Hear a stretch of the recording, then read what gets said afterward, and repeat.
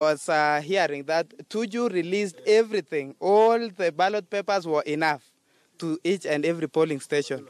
But now, in the polling centers, there are no enough ballot papers. But let me ask you, the material they've said they released later, at what point did aspirants check, confirm, then realized that the material are less? Because it was supposed to be confidential. That is what we would have expected as of this morning when they now received the material. Walijua aje at material ni less na hiyo material ilikuwa inafaa ikuwe under tight security?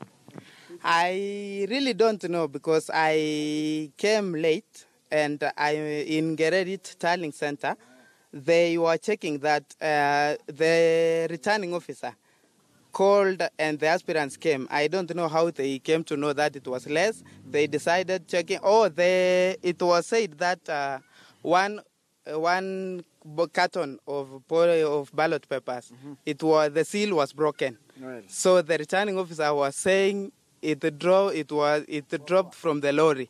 And now we were wondering how.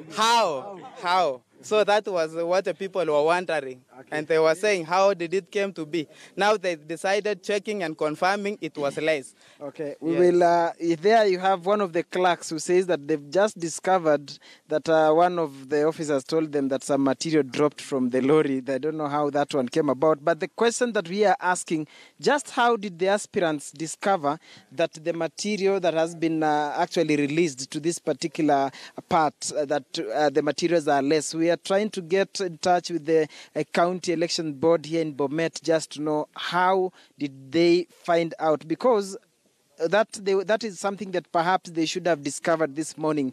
But as of late last evening by 7, they already knew that the material is half. So that is another question that we want to know.